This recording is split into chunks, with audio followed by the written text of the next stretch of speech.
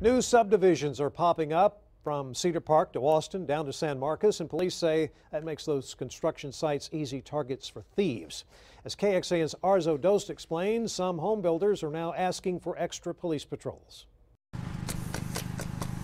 It's noisy inside this subdivision near Del Valle. Most of the homes are still under construction, and that worries these neighbors. So they were just right here. You heard them and just watched them. Yeah. A few nights ago, Alex Acosta ran off a thief after hearing a loud noise. So I heard the noise a couple minutes later and shone a flashlight on the guy, and at that point he definitely took off. On Sunday night, a Travis County Sheriff's deputy witnessed a pickup leaving the same neighborhood and loaded with plywood. The deputy was able to stop the driver, but he ran off.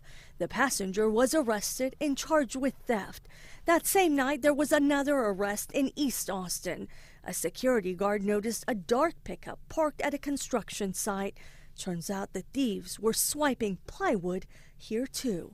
I hear cars driving by. I look out the window. He barks, and I'm just observing.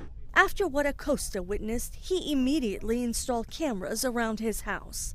I knew that there was going to be construction in here for some time, and I wanted to make sure that I knew at least what was going on around my house to kind of protect against things like that.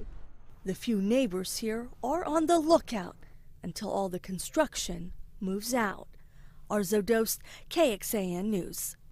Home builders tell us it's not uncommon for doors, sheetrock, and tools to be stolen. The Travis County Sheriff's Office says it's not unusual for deputies to be around construction sites. Often the property owners will ask for what's called a close patrol or an extreme eye on properties that may be targets of thieves. We've seen a boom in development over the last couple of years. According to a recent study, the number of new homes under construction in the Austin metropolitan area is the highest we've seen in a decade. Realtors say the pace of home construction in Williamson County is extraordinary, and nearly everything is being sold that's built.